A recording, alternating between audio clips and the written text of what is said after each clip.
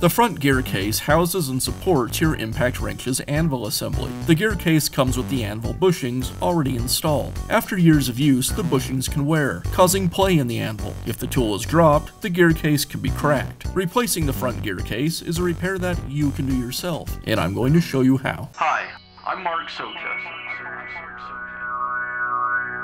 Do-it-yourself repairs like these are easier than you might think.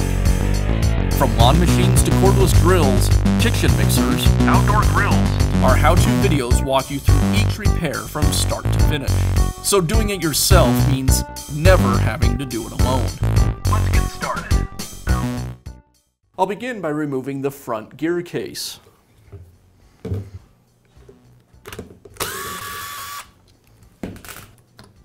I'll remove the anvil from the gear case.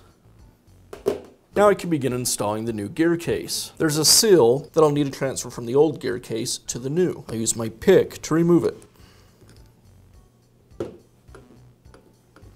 and transfer it to the new gear case.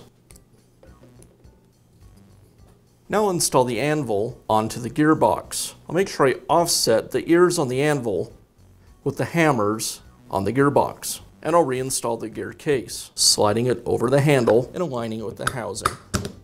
And I'll secure it with the screws.